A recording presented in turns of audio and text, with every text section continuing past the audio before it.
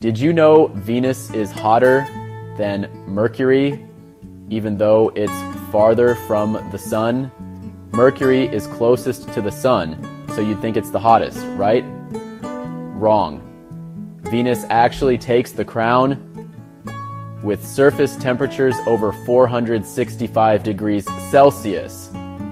That's hot enough to actually melt lead. But how? It's all thanks to Venus's crazy thick atmosphere made mostly of carbon dioxide. This traps heat like a giant pressure cooker. It's the ultimate example of a runaway greenhouse effect. Mercury, on the other hand, has almost no atmosphere, so heat just escapes back into space.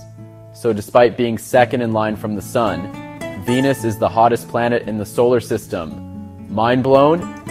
Hit subscribe for more quick space facts with Dr. Malcolm. You won't believe what's happening on Mars. That one's next.